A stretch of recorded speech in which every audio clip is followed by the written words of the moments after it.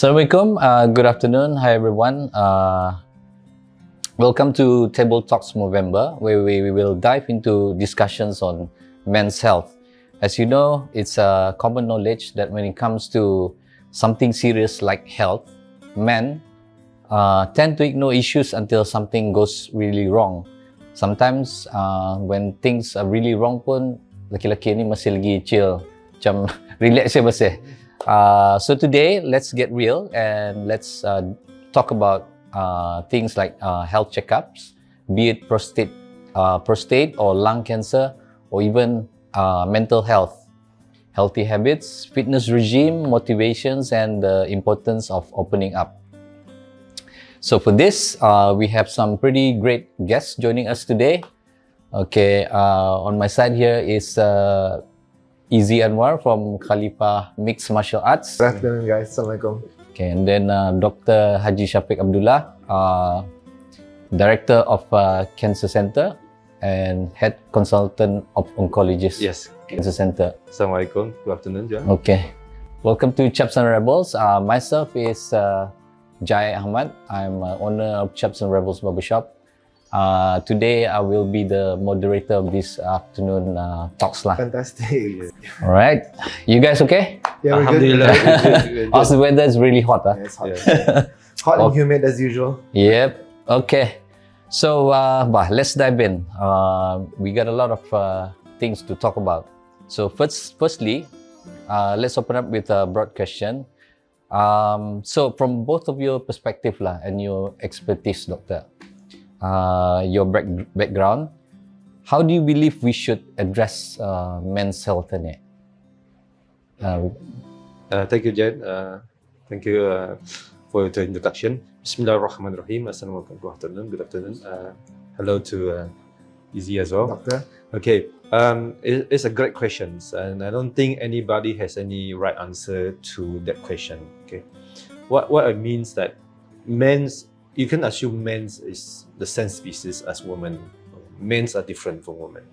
Men react differently to women in terms of either emotionally or their perception. Yeah?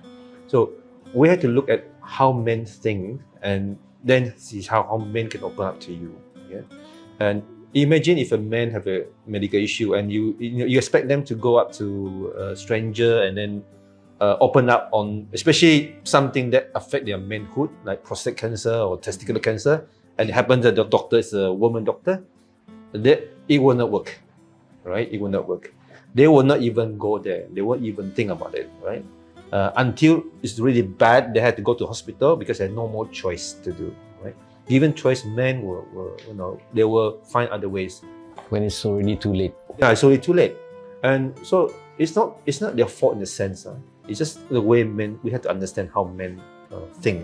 Okay, so the way I feel that men can open up to you is we should open up to people of similar mindset, similar thinking. Especially like, for example, if same hobby, or in a group, right? So they will talk to each other more. Yeah, and from that one you can see how can they open up about their health, and that's very important. That's why for us, when you talk about Movember Talk, we don't want it to be just limited to medical healthcare facility. It should be like this, right? I can imagine people come here for a haircut, right? Probably they want to talk something with you because they can relate that to you, right? On the men's issue, okay? So something example like this, people can relate to that. So it has to be tailor-made, I would say, the way you approach men, okay? And because men, as you know, is also the alpha male, the leader of the pack, leader of the family. They have to be strong from the family. So you have to respect that, okay? And we cannot bring them down and say, "Oh no, you should have done this. It's your fault." It's not. We have to think how they think and how we can approach them.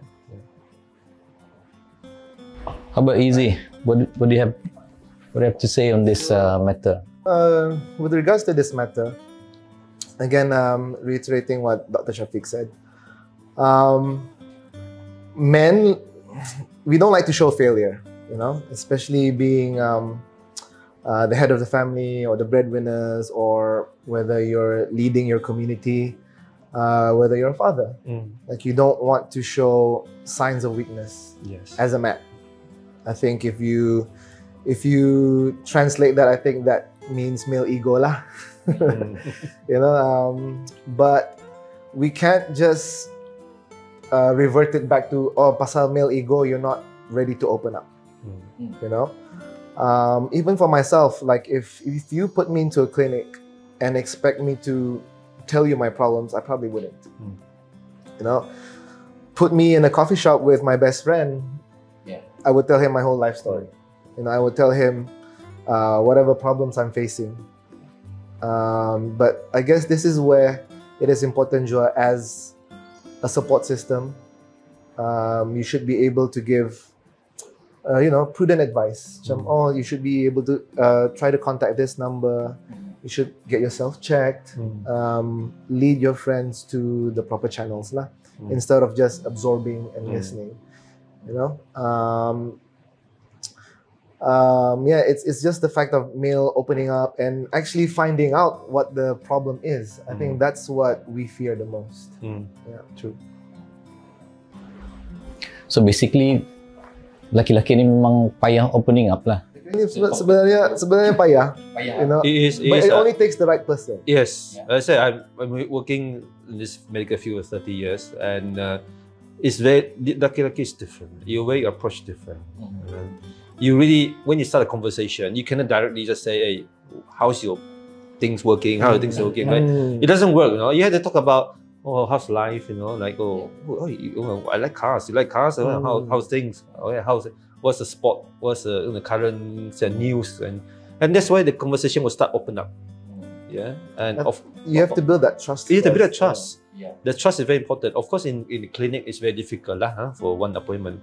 And that's what Eazy say, a support system is very important. So a support group. So if you say, like, for example, Movember, this is a group movement, right? For men. So if you have a support group for men, which can talk to each other, then they will help men to open up more. So this is touching up on how men can open up to that block lah tu. So it's important to build a support system, build a trust. Once like men in general realize that they have a good support system, it's easier for them to open up. You know, because if selagi they don't feel like they have anywhere to go, let's put the clinics or the medical aspects aside dulu lah. Not just going there, but just to open up to somebody. If they feel like that's not an avenue that they could tap into, I don't think men would open up lah. Is it because malu ataupun trust issue? Ego problem? I think a little bit of everything. That's correct. I think a little bit of think, both. Yes. Yeah, I cannot tell sometimes they're different. I wonder macam, is there any like generational punya difference? I think like most people are afraid of judgment juga. Yeah. You know, like tadi semua manusia kan, macam we cannot lari from kena judged. We cannot lari from masalah. You know, we always face our own demons. We always face our own problems. But are we ready to air our dirty laundry towards people? I don't think so, kan? Yeah.